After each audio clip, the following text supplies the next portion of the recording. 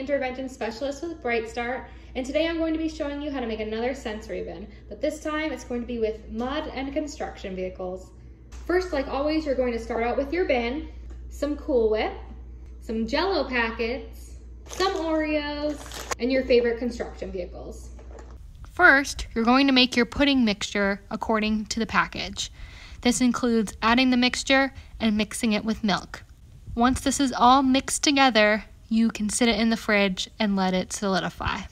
Once your Jello pudding is all made, you're going to mix in a container of Cool Whip. And now I'm just going to mix this all together.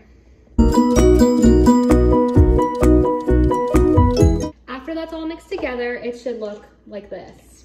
Next, I'm going to line that container with my pudding and Cool Whip mix. After it's inside, you're just going to smooth it over the top.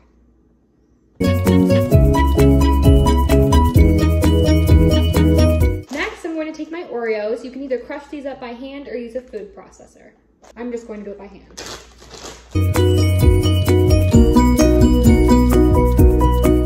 Once all your Oreos are crushed, you're going to sprinkle them on top of your bin.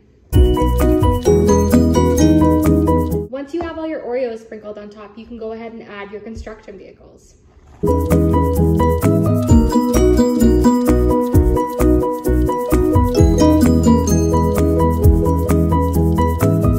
Now that your sensory bin is complete, your child can dig on in. Sensory bins allow your child to practice their fine motor skills as well as explore new foods and textures. Thanks again for joining me for one of my sensory bin videos, and I'll see you next time.